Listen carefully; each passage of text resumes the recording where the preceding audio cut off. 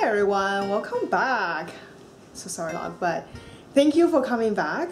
Today we're going to talk about a very interesting topic. So you finally want to join a gym to make this a real commitment. Few things. If you've never been to the gym or never said about 4 things you can look into whenever you wanted to either join a gym or consider joining a gym, those are 4 things I will be. Number 1, affordabilities. Yes, as you know, living in Singapore or you just start working or even live at home, budgeting is very important. You must know if joining the gym could be something you can afford long term.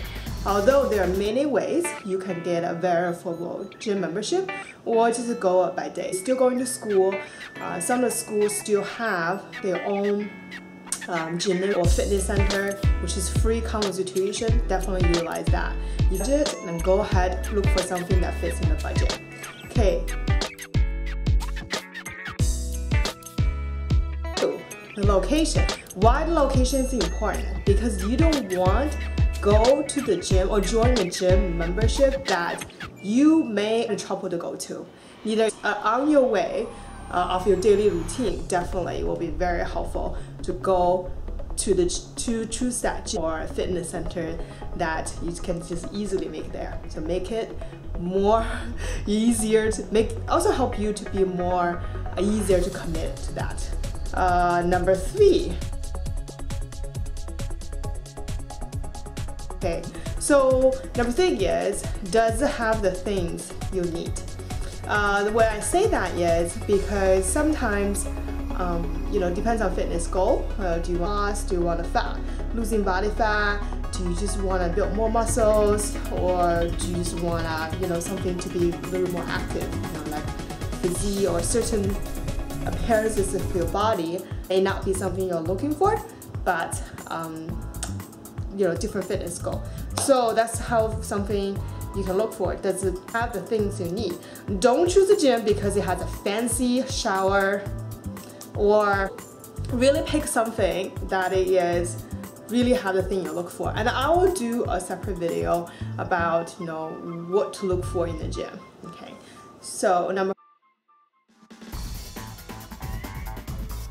kind of go back to question number 1, affordabilities. If it is affordable, and sometimes most of the gym with the membership, we will throw you in a personal training machine to just give you some free tips in the first sessions. Depends on if you are hitting your goals. Like some people join the gym just for the class, which is totally fine, and they just want to have a little more cardio on that. Based on my experience, I think if you know how to utilize the equipment and really take advantage of the gym membership or the resources the gym has. So, have a session with your personal trainer, just ask him to go through all the machines with you, what does it do, how do you work on it, all that. Just go through that. And if by then you're still very confused and not really hitting your goal for fitness, maybe it's a time to consider for a personal trainer. And I will also do another video talk about what do you look for in a personal trainer. In Singapore, a lot of personal trainers are very commercialized. It's about numbers rather than your fitness goals. So on that video, I'll talk about what you look for. Thank you very much for coming back. The weekly tip of in fitness, health, wellness, chiropractic is still going.